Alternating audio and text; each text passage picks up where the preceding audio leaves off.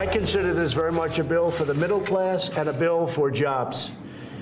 And jobs are produced through companies and corporations, and you see that happening. Corporations are literally going wild over this. Corporations do benefit under Trump's tax plan. So does he. Trump could get over $11 million a year under this bill, a figure that's hard to confirm because Donald Trump continues to withhold his tax returns. Mr. President, will you answer questions for the American people?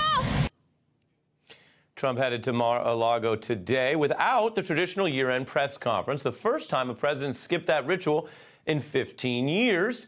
Donald Trump, of course, doesn't like press coverage, but it also means he didn't take any questions on this story. The Palm Beach Post exclusively reporting that he abused a tax loophole to avoid millions. Now, this may not be the story Trump wants people talking about as he heads to his second home in Florida, but the reporter who broke the story is on the beat and is going to break it down momentarily.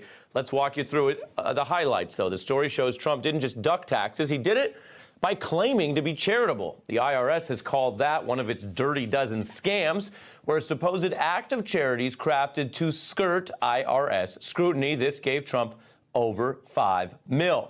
And joining me is Christine Stapleton, as I mentioned, the investigative reporter for the Palm Beach Post, and Crystal Ball joins me as well. Christine, what did you find?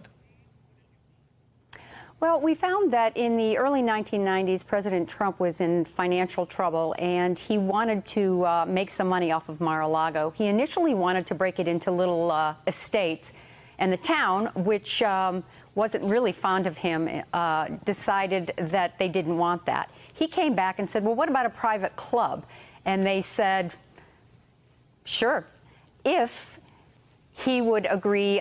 Well, he had promised to also give a preservation easement and preserve the property, and the town said, okay, we're interested in this. And the problem is that these preservation easements are supposed to be charitable donations. You're not supposed to get anything in return. And the town wanted Donald Trump to put it in writing that he was going to do this. They did not trust him, and they wanted to make sure that the easement would be put in place and Mar-a-Lago would be preserved. President Trump, then Donald Trump and his attorney could not do that because that would show that it was a quid pro quo situation, and he got something in return for this, what was supposed to be a charitable donation. And so the deal eventually went through without it being put in writing. The town council finally decided, look, we're not going to let you open the club. We're not going to give you a certificate of occupancy until that easement is in place. And it took 2 years to do that, and then they did give the certificate of occupancy, and the club did open up. Crystal, start wherever you want to on this one. Well, Ari, sometimes people do change, but this person certainly seems to never change, our president. I mean, this is all the same stuff that we've come to expect from him. Lying to serve his own purposes, bilking the federal government of millions of dollars, pretending to be charitable when in actuality it's all about his bottom line.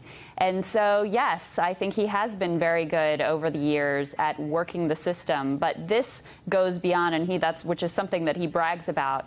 But what Christina's great reporting points out is that this goes way beyond just working the system as it exists. This actually goes to keeping something hush-hush and misleading the federal government so that he could get millions, he could avoid millions in taxes that he really owed those coffers. So one other thing I'll point out here is that, of course, in any other time, in any other administration, this would be a major scandal. But because the bar has been set so low or so high, depending on how you look at it, this is barely a bump for him and, you know, barely gets notice of the public when it really should be a focus and a scandal that everyone is paying attention to.